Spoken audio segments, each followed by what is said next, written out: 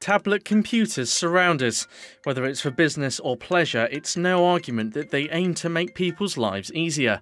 However, a recent study from the universities of Sheffield and Edinburgh has shown that children under 5 are using them more than ever.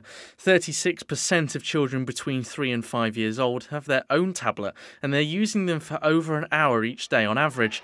But Mark Folder, an Apple Distinguished Educator who teaches early years at Burton Joyce Primary School, is using iPads to enhance his children's learning.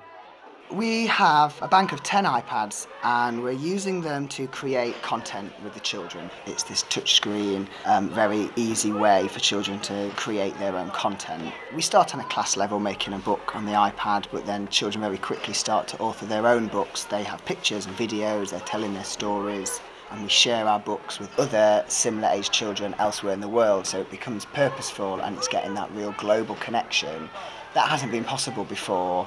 Despite this, there is argument from parents that this is encouraging technology dependence, but Mark believes that it's vital to teach about safely using tablets in an online world.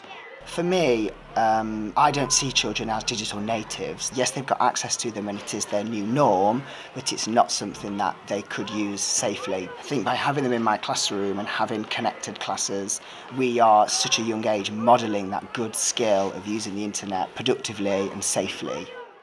Of course, though, iPads aren't just used in the classroom. Vicky O'Brien, a mother of a 3- and 6-year-old, thinks that game time is important to children too. This one protects. Yeah. This one protects.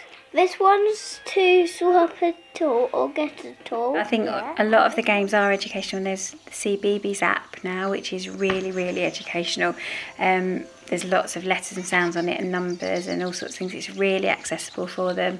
They really enjoy it and they enjoy how interactive it is and that kind of thing. But behaviour when they come off the iPad, if they're asked to come off it, can go downhill. That definitely happens to George. But yeah, use them for what they are and time limit them and use them as an educational thing. So it seems tablet computers are making children's lives less hands-on and more handheld. Matt Curtis, CBJ News.